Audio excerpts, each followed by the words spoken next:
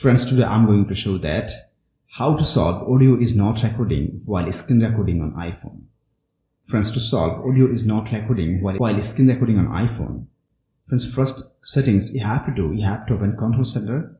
Just swipe down, my friends, from the top, from right hand side.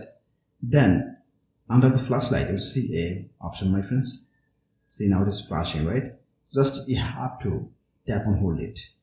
Then, my friends, you'll find here microphone option. If you see there microphone off, then you have to turn on from here, my friends, by tapping on it. After that you can go for recording. Then check if problem has been fixed or not. If not, then you have to restart your iPhone, my friends. After that, check if problem has been fixed or not. If not, then you have to go for the third method, reset all settings. Friends, to reset all settings, for this you have to go on settings of your iPhone. Then you have to go on general. After that you have to scroll down all the way. Then tap on transfer or reset iPhone. Then tap on reset. Again tap on reset all settings. Enter your iPhone password, my friends. After that you have to tap on reset all settings and your phone will be reset, my friends. So friends, like this, if you want, you can solve audio is not recording while screen recording on iPhone.